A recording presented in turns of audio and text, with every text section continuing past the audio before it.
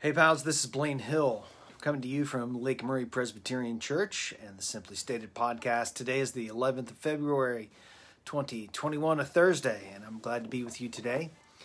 Going to continue to look at some theological resources today. That sounds really boring. What I'm going to talk about is the character of God today. What is God like? And there's a long list of descriptions of God in our confessions, many ways to describe what God is like.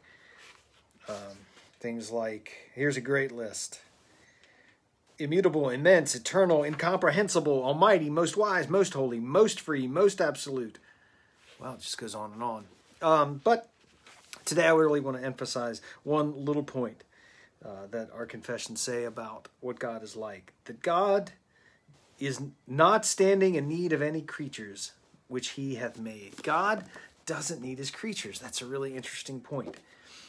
If you think about our relationships as human beings with the world around us, really with other people, there's always a sense of give and take, even with newborn children.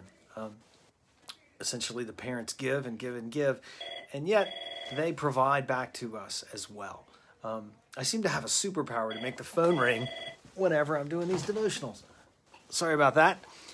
When we live in a relationship with other human beings, there's a give and a take. Giving and receiving. And we do offer to God our praise and our worship and our obedience. But an important distinction is that God doesn't stand in need of anything for us. Well, that may be interesting by itself. Why is it important? Here's why it's important. That even though God doesn't need anything for us, he gives everything for us. That God doesn't need anything from you, but God gives everything, including his son, for you. That's a small idea, a concise idea, but it's powerful. That everything that God has given to you is simply out of his love and affection for you. That God has given his son, Jesus Christ, for you and your salvation, for your comfort, your freedom, and your assurance.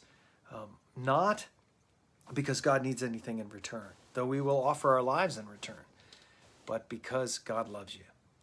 And so in the idea that God doesn't need anything from us, and we find that in Acts. Let me read that little verse to you from Acts 17. The God who made the world and everything in it, who is the Lord of heaven and earth, does not live in shrines made by human hands. Nor is he served by human hands as though he needed anything, since he himself gives to all mortals life and breath and all things. So that's part of a sermon about a broader idea. But I want to hold it out, hold that verse out, because it points out that God doesn't stand in need of anything from you.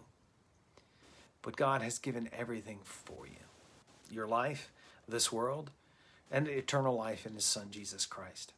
So that's an idea I hope that you'll take with you, that will be an encouragement to you to know God's love and care for you on this day. God bless you, and I hope to see you soon, one way or another.